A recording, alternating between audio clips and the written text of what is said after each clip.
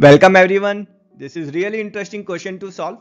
We are given to us is a quadrant and two equilateral triangles with side length 2 and 4 centimeter each.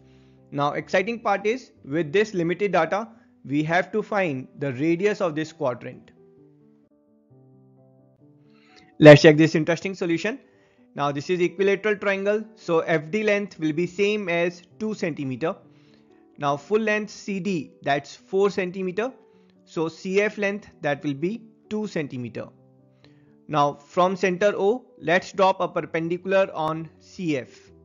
Now if you will notice, CF is a chord with respect to circle, and by theorem the perpendicular drawn from the center of circle bisects the chord.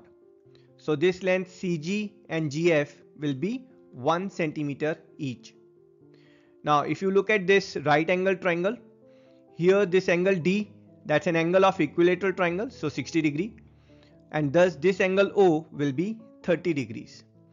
Applying trigonometry, we'll get tan 30 is perpendicular upon base.